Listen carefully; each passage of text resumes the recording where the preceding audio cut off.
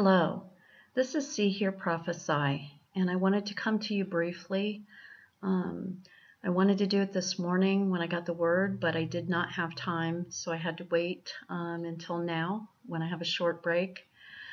Basically, I woke up this morning at 4:44, and I haven't been able to pray into much of this yet, but it does seem very important for some reason.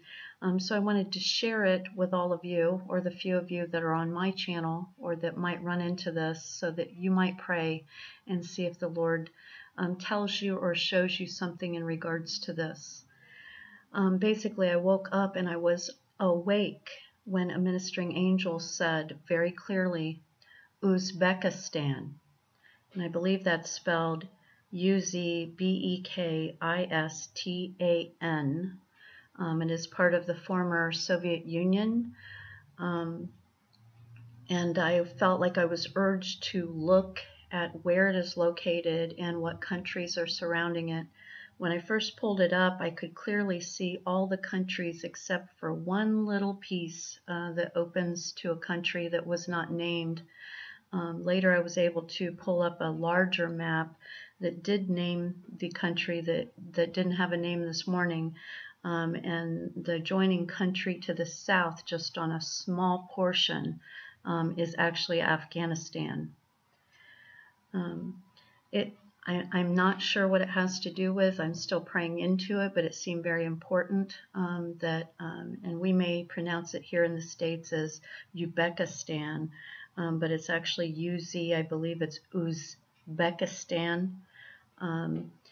So if you have a chance to look at a map and take it to the Lord and see, I was told Uzbekistan, and then right after that I saw just a portion of the state outlines in the United States, just a portion.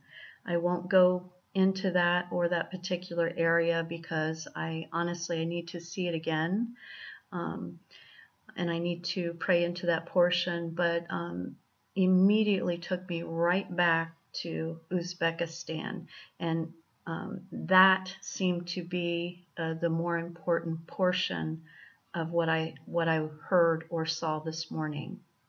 And so, Father, we just bring this to you. We ask you to help us decipher anything that needs deciphers, Father. We need greater revelation, Father, for some reason. So we just ask, Father, that the people there are protected. If the people are in trouble, Father, if it's something more devious, perhaps arms or armies being brought through Uzbekistan, or something to do with the leadership there, Father, we know that you'll enlighten us to that. So we just thank you and praise you for bringing this before us today, no matter how brief. God bless you all. May you pass through the crowds safely as Jesus did until your appointed times. In the name of Jesus. Have a good day.